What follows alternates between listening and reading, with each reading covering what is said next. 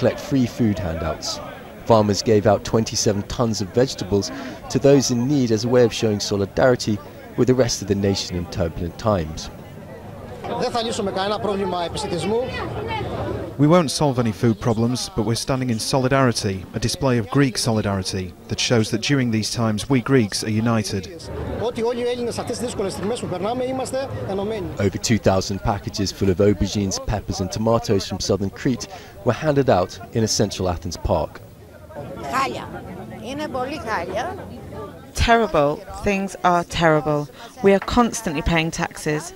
They are cutting pensions. The situation is dramatic, and as time goes by, things will just get worse. Although I am optimistic, I don't think I should be. Can't you see what I have sunk to? I have never done this before. I have never lived through this before. This is the first time, and if needed, I will come back for whatever it is I need.